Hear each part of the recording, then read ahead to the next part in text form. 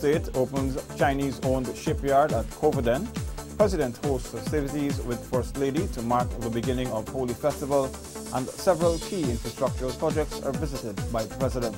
We'll have the details of these and other presidential activities in this week's edition of the Diary for the period February 28th to March 7th. I'm your host, Paul McAdam. The formal opening of the Jianghao shipyard at Covenden on the east bank of Demerara has been described as an expansion of Guyana's productive capacity by the President. The President was at the time addressing the opening of the Chinese-owned Jianghao shipyard at Covenden on the east bank of Demerara, and also the launch and naming ceremony for a logging vessel christened the Yang Hing Freighter. Also present were Prime Minister Samuel Hines, Minister of Agriculture Dr. Leslie Ramsamy, and Chinese Ambassador to Guyana Mr. Zhang Limin. I always believe that some of the best investment should go to our real economy. And this investment here will certainly help to stimulate a lot of other activities and allow us to use our rivers to cheapen transportation costs even more, so that we can ply our rivers and do more kind of economic activity. As we speak, I am told that a lot of our work, our infrastructural work and roads and so forth, are held up because of shortage of stone. And now having a capacity here to build barges that will minimize the draft going into our rivers, I think that this can help a lot to stimulate production. And I hope that quarry owners, I see my friend Brian here, will invest in barges to bring out more and more stones so that we can continue the construction and building our country. The President noted that transportation has an important role to play in economic and social development. We have had a history too of constructing ships. Many of you probably too young to know that the Malali and the Turani were manufactured at the then Proston's Wharf. And there have been others, but it has been an industry that was in decline for a long time.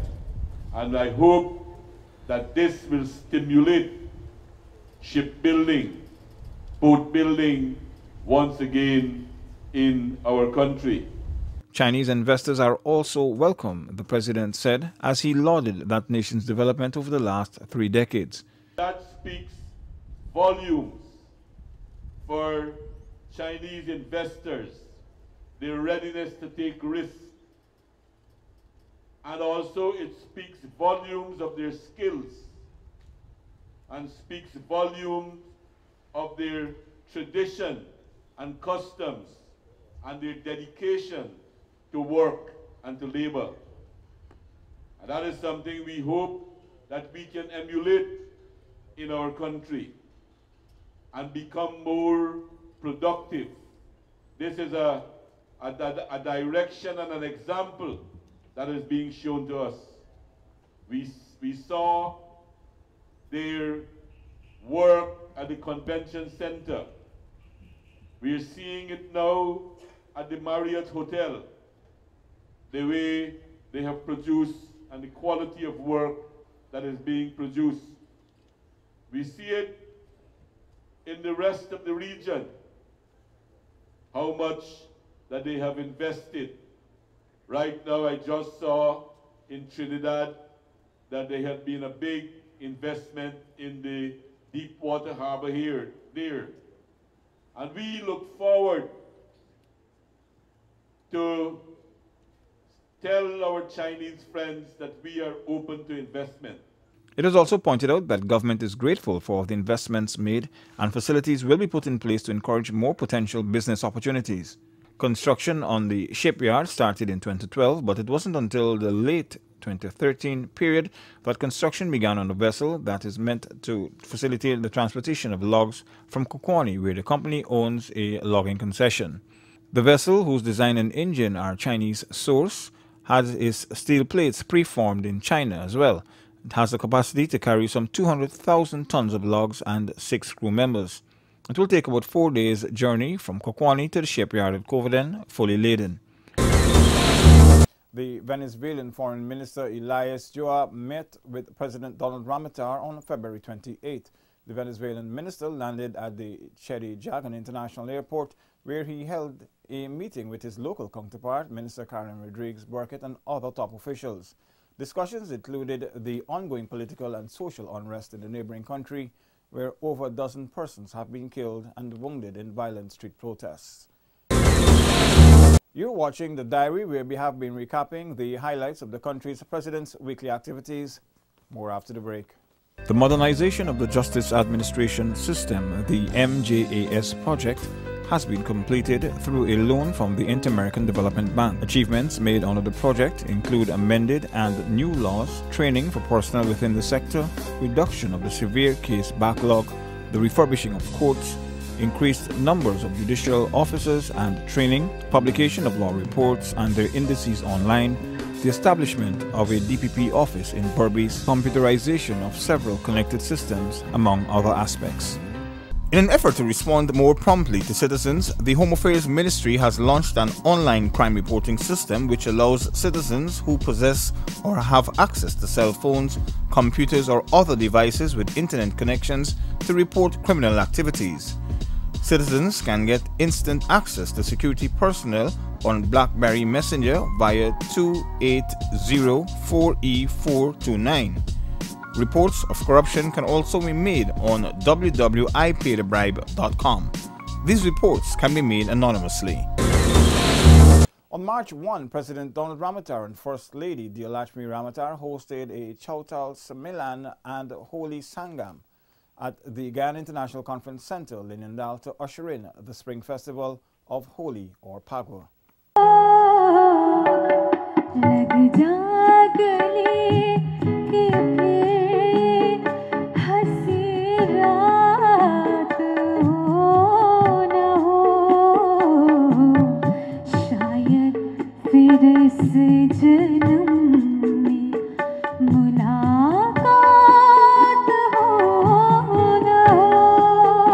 Those in attendance, including Prime Minister Samuel Hines, several government ministers and members of the diplomatic and religious communities, were treated to a medley of classic Bollywood hits and Chautal, the traditional holy melodies. The President, in a brief welcome remark, said that the customs and rituals associated with the celebration of the holiday form part of the unique Guyanese cultural mosaic for which the country is famous. I do hope that you will enjoy the program put forward.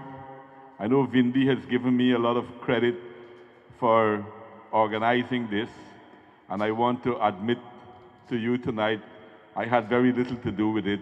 My wife did most of the work and the organizing in this regard.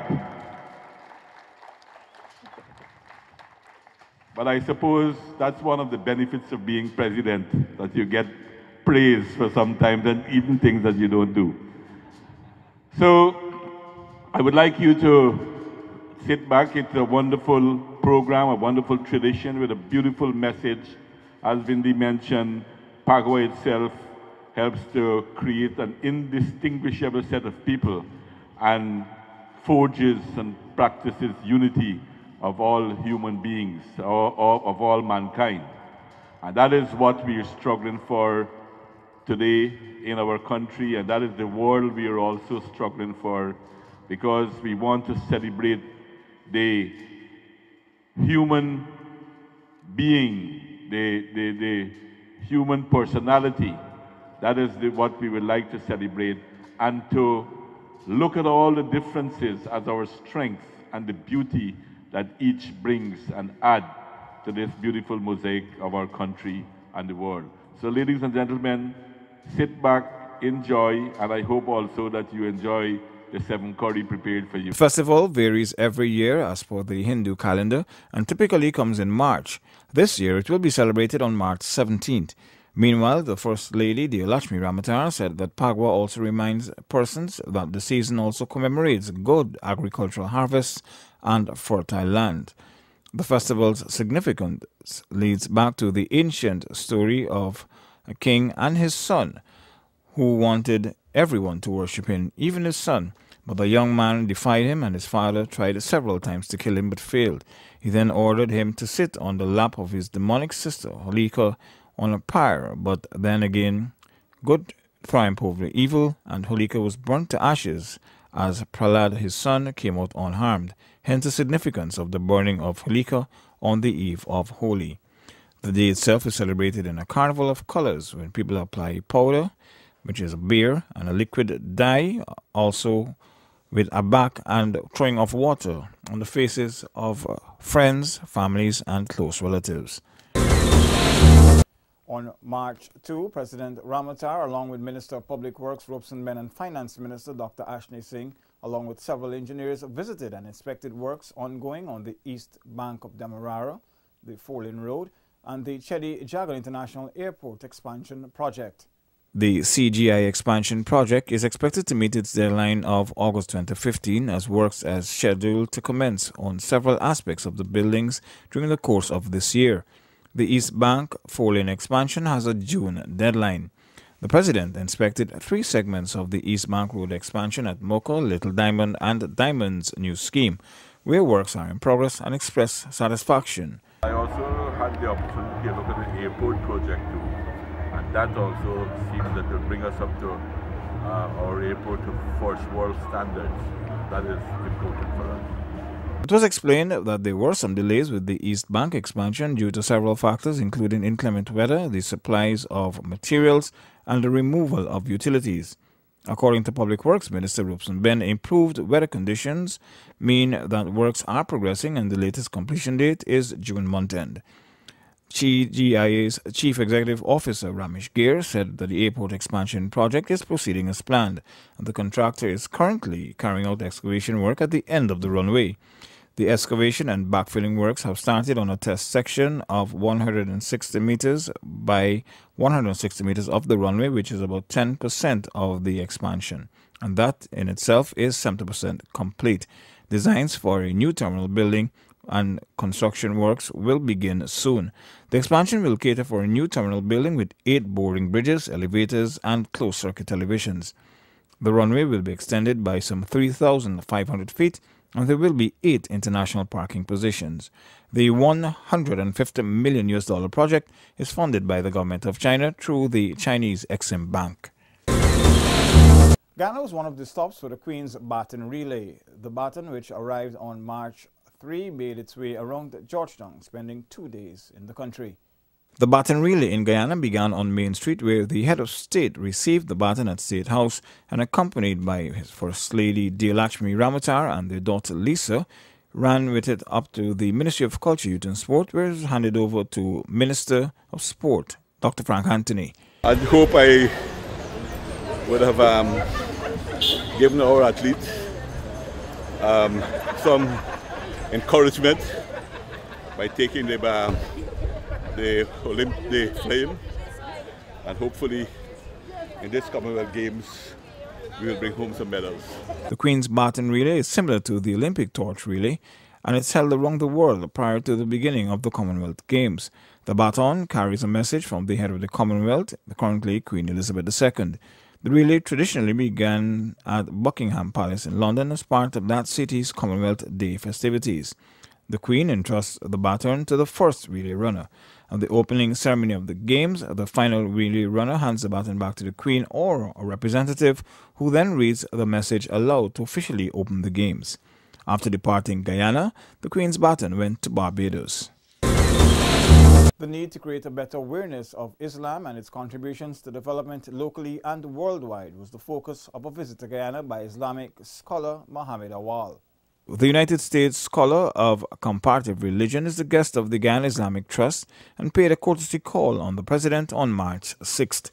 As you know, Islam is one of the main religions all over the world, and if there's any religion I think that need to be explained today is Islam.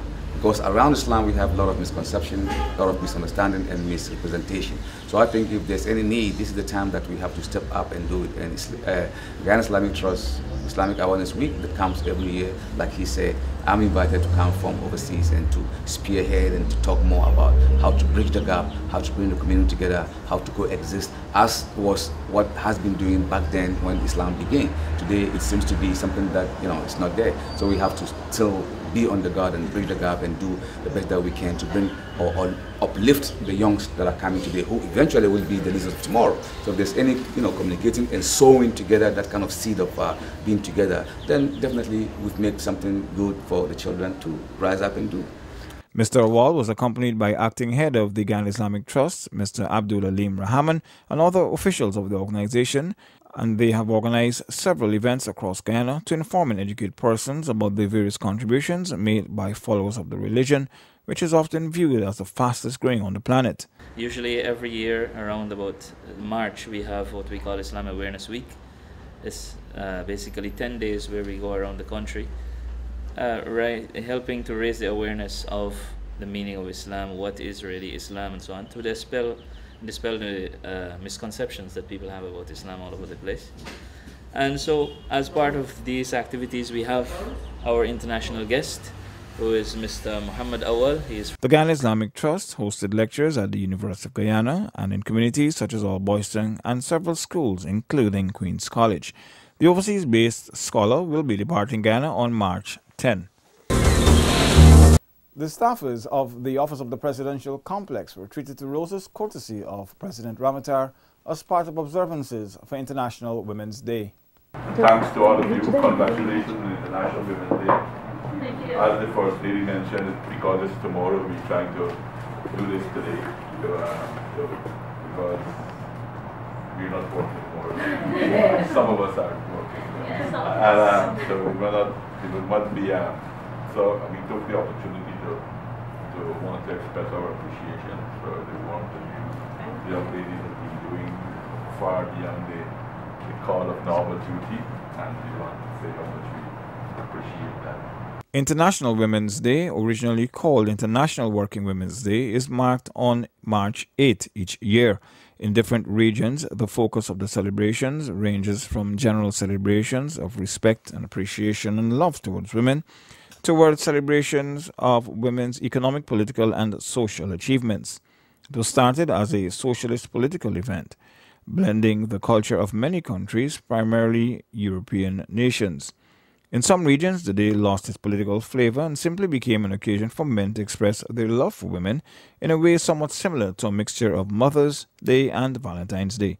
In other regions, however, the political and human rights theme designated by United Nations runs strong, and political awareness and the social struggles of women worldwide are brought out and examined in a hopeful manner. International Women's Day was first observed as a popular event after 1977, when the United Nations General Assembly invited member states to proclaim March 8 as the United Nations Day for Women's Rights and World Peace. The Walter Rodney Commission of Inquiry is to bring closure and not political mileage, says President. The long overdue Commission of Inquiry into the death of political activist Walter Rodney will bring some closure to an infamous event in local history. However, there is some amount of negativity emanating from the political opposition, and the latter is being described as unfortunate by President Ramatar. I have decided to set up this Commission of Inquiry on the basis of an approach that was made to me by Mrs. Rodney, Mrs. Pat Rodney, who told me, that was in late last year, that it was then 33 years since her husband died. And she mentioned to me that it's a great burden on her, that she would like to she herself would not like to go to pass away without having some kind of resolution on this matter.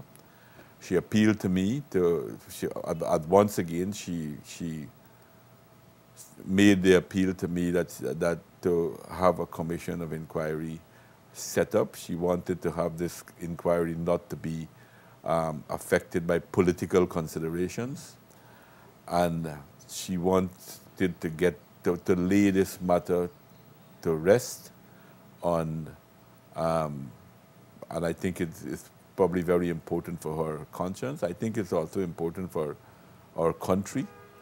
And all she wanted was to get to the truth. The Commission of Inquiry is being chaired by Barbadian Queen's Counsel Sir Richard Cheltenham, with the others being Trinidadian Senior Counsel Sina Chiram and Jamaican Queen's Counsel Jacqueline Samuels Brown. They were sworn in by the President on February 25. The Commission is hoping to have over 100 witnesses come forward in a process that will be open and free to the public and press. What we're putting in place is to allow people to come forward freely, to express those who have information, to be totally open, that there will be no prosecution against anyone. This is not something leading to try to prosecute anyone for anything that was done in the past, and that is why we have given immunity in this regard, as far as the Commission is concerned, for people with information who can come forward and who could feel free, knowing that they will not be facing any charges, to come out and bring the truth out. I think that was also Mrs. Rodney's desire and her expressed position, and I felt that I was in a position to, I am in a position to help our country's conscience on this matter, or to know the truth on this matter, and also I could not ignore the request of the wife, the widow of this prominent Guyanese. The President is adamant that there is no political agenda.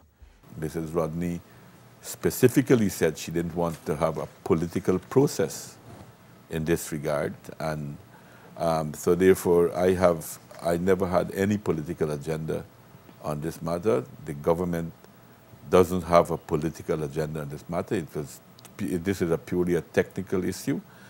When Mrs. Rodney made her request to me, I put it in the hands of two of my top technical people in Dr. Lunchan, Roger Lunchan, and Anil Nandlal, our Attorney General, Minister of Legal Affairs, to work and put this commission together. And this is, I'm confident that the persons chosen are capable people who can carry out an inquiry. I think they all are experienced people as well. So I think that they have done a good job in the choice of their commissioners. Subsequent to the swearing-in, the commissioners met with Police Commissioner Leroy Brummel, Chief of Staff of the Guyana Defence Force, Brigadier Mark Phillips, and members of the Private Sector Commission. Dr. Rodney, political challenger to the then Forbes Burnham administration, was killed on June 13, 1980, when an explosive device that was concealed in a walkie-talkie radio detonated. The device was said to have been given to him by a former Guyana Defence Force sergeant who later fled to French Guiana, where he remained in exile until his death several years ago. The President is disappointed as he heads to a CARICOM Heads of Government meeting because of the nation's non-compliance with the anti-money laundering legislation. The President is set to participate in the 25th Intersessional CARICOM Heads of Government meeting this weekend. It is with some disappointment, however, that he is attending this event due to the failure of Guyana to pass its critically needed amended anti-money laundering legislation. This process came about from an international and a regional perspective, where all the countries, all concerned, had to have similar legislations. So the Caribbean has passed the legislations that are compliant with CFATF.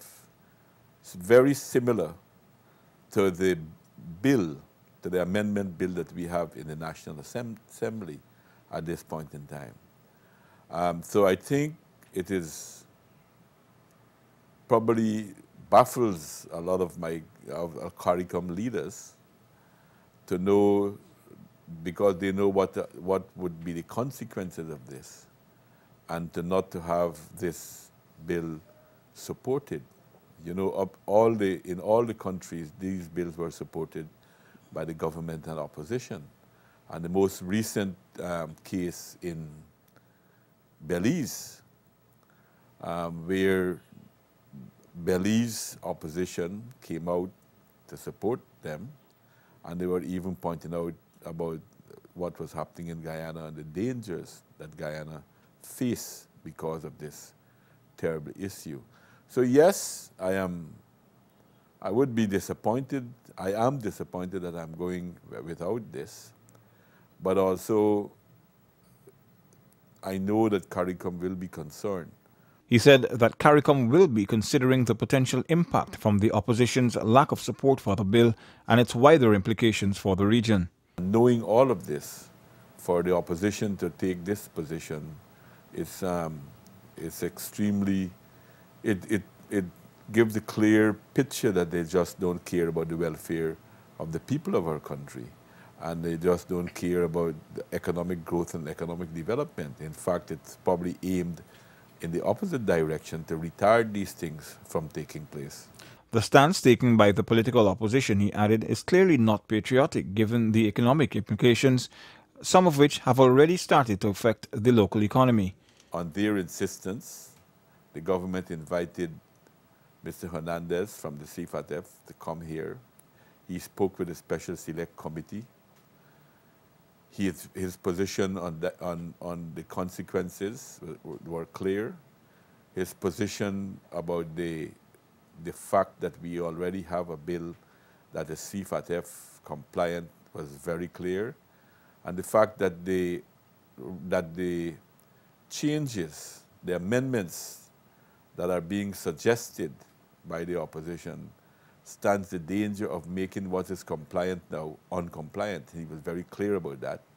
He didn't only speak to the Special Select Committee, he spoke to the press, and that, therefore, in that way, he spoke to the public, and he also spoke to the private sector, and with the same message that he was making to them all the time. So, as I've said, it is not a question of the opposition not knowing what the consequences are. They have all that information that was made public, and so they obviously have to have some other agenda. The bill, as is currently before the National Assembly, is in compliance with the standards and recommendations of CFATF and its parent body, the Financial Action Task Force. As such, the passage of the bill should be supported rather than exposing the country to the perils of international blacklisting, according to the head of state. That's all in this week's diary for the period February 28 to March 7, 2014. Before we go, these were some of the highlights. The head of state opens a Chinese-owned shipyard at Covenden. President hosts festivities with First Lady to mark the beginning of the Holy Festival. And several key infrastructural projects are visited by the President. Do join us again for the next program when we will bring you more of the President's activities. I'm your host, Paul McAdam, thanking you for joining us.